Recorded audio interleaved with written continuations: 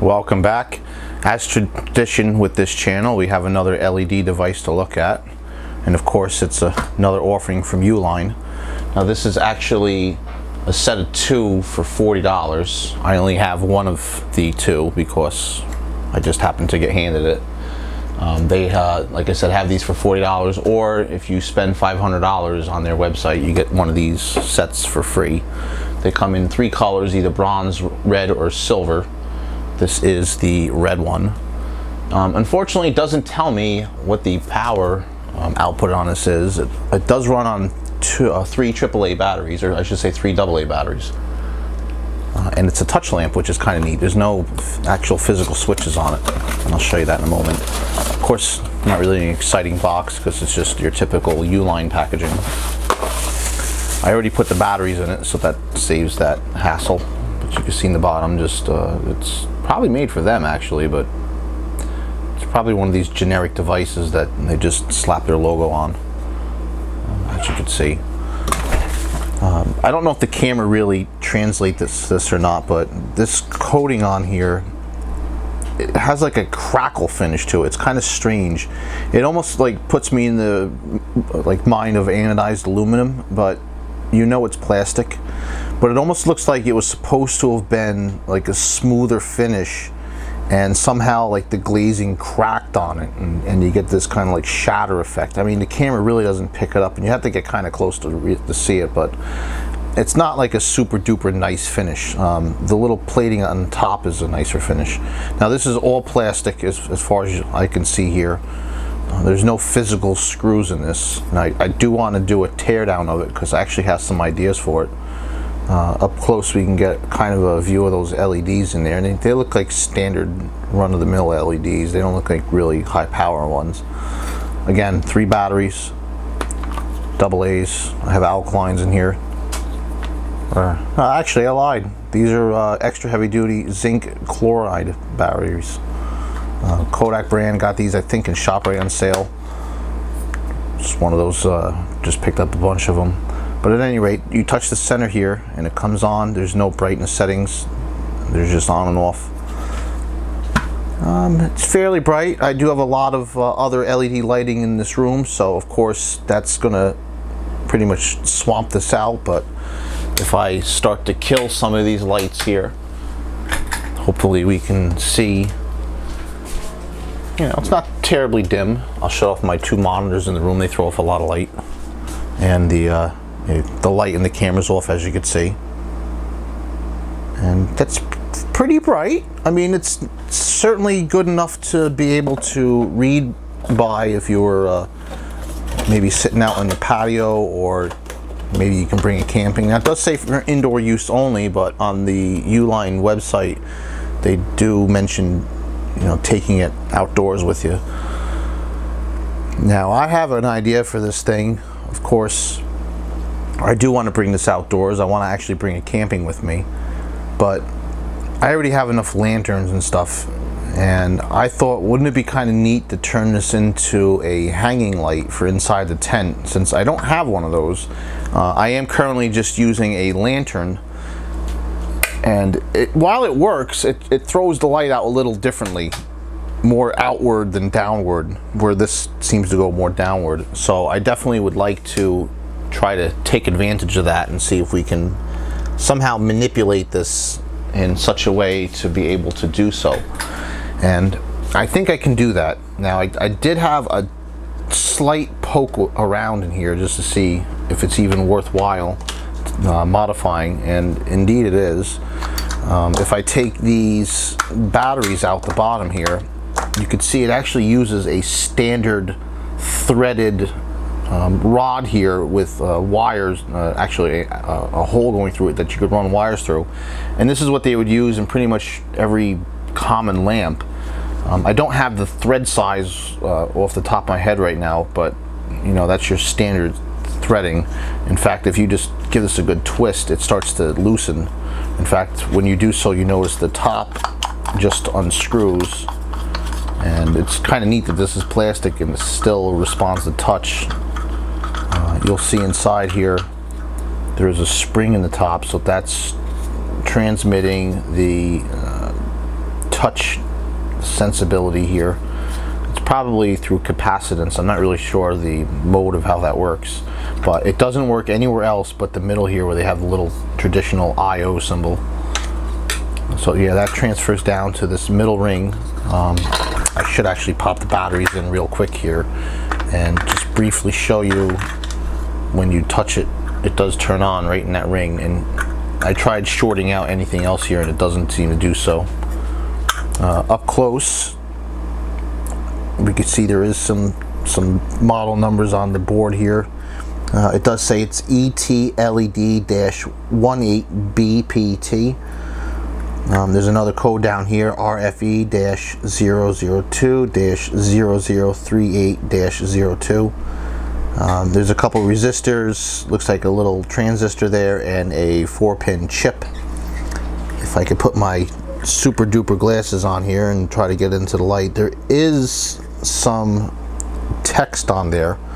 I can't read it right now, my naked eye, and I don't really have a magnifying glass or anything accessible. But I will, obviously, as always, put that down in the description, hopefully, if I remember to do so when I post edit. But that is the controller for the touch. In fact, now that the lights are on, you can see through the board there, that center ring has a lead that goes directly over to one of the pins on this IC. So that's what's providing the touch capability. And then on the board over here, you could see that they just tacked a black and red wire for your positive and negative down, and then that just runs through the shaft down the bottom, and they did give me luckily enough wire where I can pull it out a little bit and we can give this a look. And it goes straight down there. Now it doesn't come out the other side over here, it just goes to the terminals. So there's probably another one of these special nuts over here with the slit cut out on the side of it to allow the wires to pass through on the other side, and they're probably just tacked directly on. So I should actually just undo this nut completely and take the rest of this apart and see. Now they're obviously, since they're AA batteries, they're 1.5 volts each. Since they're running together in series like this, it's giving you 4.5 volts. So we can actually come up with another method of powering this using 4.5 volts.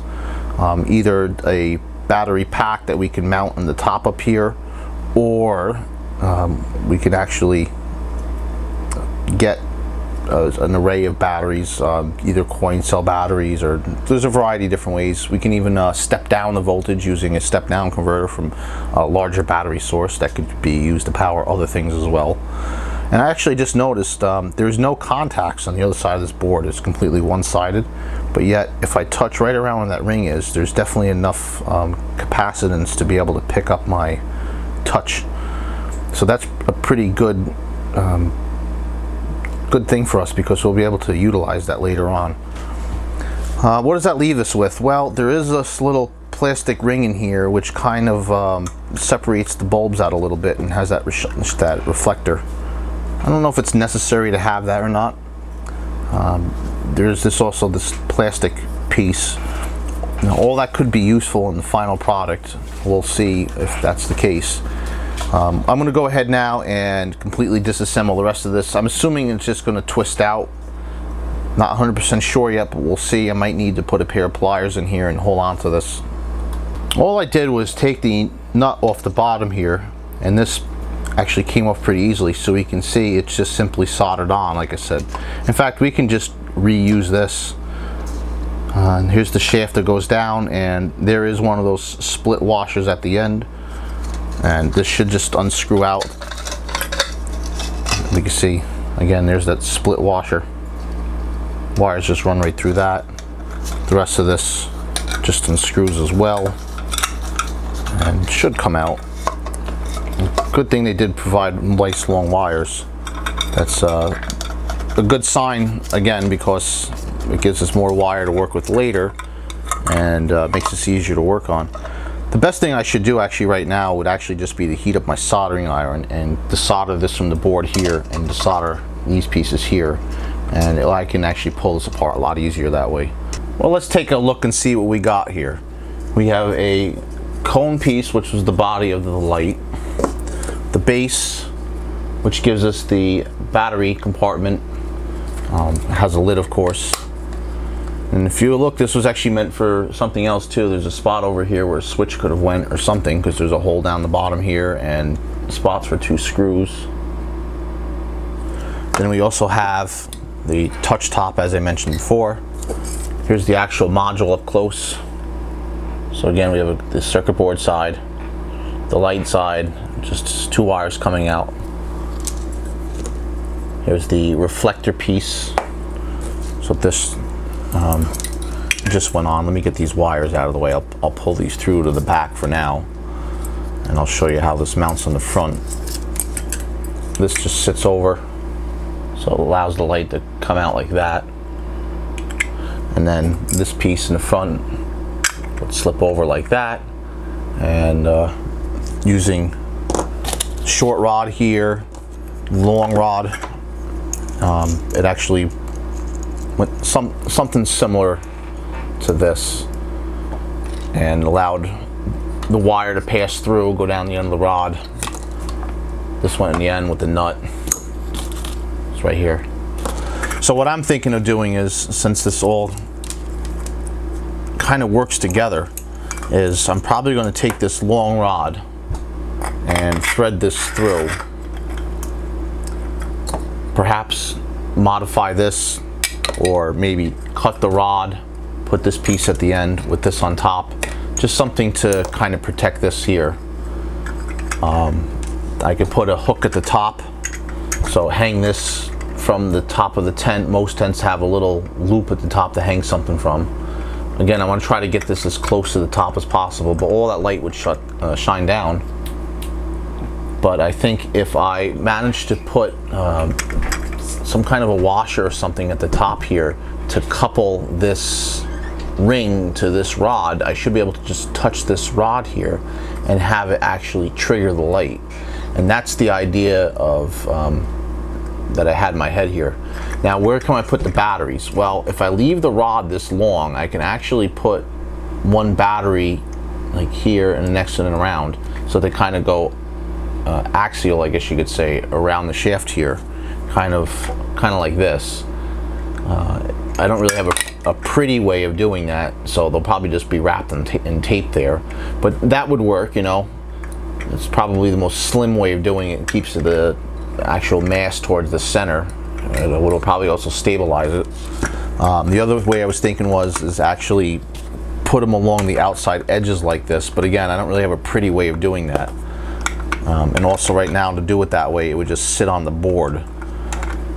If I had a way of tacking batteries with like a battery tacker or something like that, I could actually make tabs and bend them, and that would work, but I don't really have that, and that's kind of a sketchy process.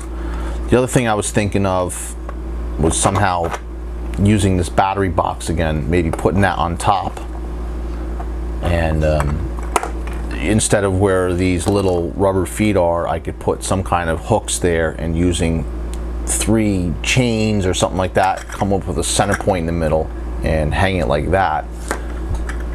I'm not worried about this being too deep, because in my tent this is actually just the right size. In fact, I just pushed the purchase button on a 10 by 10 screened in canopy, and I think that has a way to hang something in the middle too, so this may be useful for that as well, and that's kind of high up in the middle. You don't have to really worry about headroom. So to get to the actual next step here would be to just try to connect this somehow. Just do a quick mock-up here with this nut, and see if I can actually couple the center ring to the shaft and use that to activate this light. And the other thing I'll do too is just, you know, hook up the battery, of course. So let me cut to the chase, get that all taken care of. And now we have the moment of truth. Will the light turn on when I touch the shaft? Sure does. And what's nice is, since it doesn't have the cone underneath it, it kind of focuses the light nicer. In fact, I could touch both sides of it and it turns on equally. That's really cool. I know this is just a quick mock-up, and I just wanted to get some kind of tension on the back end over here, but I actually started looking around a little bit more. I can actually put the top back on this if I actually put this nut on the other side, because this just simply threads in. So I could use this to create tension. It was just a matter of where do I put the batteries. So if I can actually engineer another way to do that. Now it doesn't have to be these big batteries. It could be smaller ones that I could actually just use for a short time, or just, you know, for a couple nights. After all, you know, I only go for 2 nights at a time, so I don't need it to last for a week. So using a couple watch batteries or something like that may be feasible. I'm not sure what the longevity is, but anyway, this is kind of just scratching the surface, I guess you could say, of this project. I just wanted to see if this is going to be conceptually a thing I can actually do, and it does seem like it is. So now the next step is going to be to play around with this a little bit more, get some tools out that I can use to manipulate some of the plastic and or metal parts a little bit better, and come up with a solid game plan. So stay tuned for the next step in that series. With that, I want to thank you guys for watching, and as always, see you next video.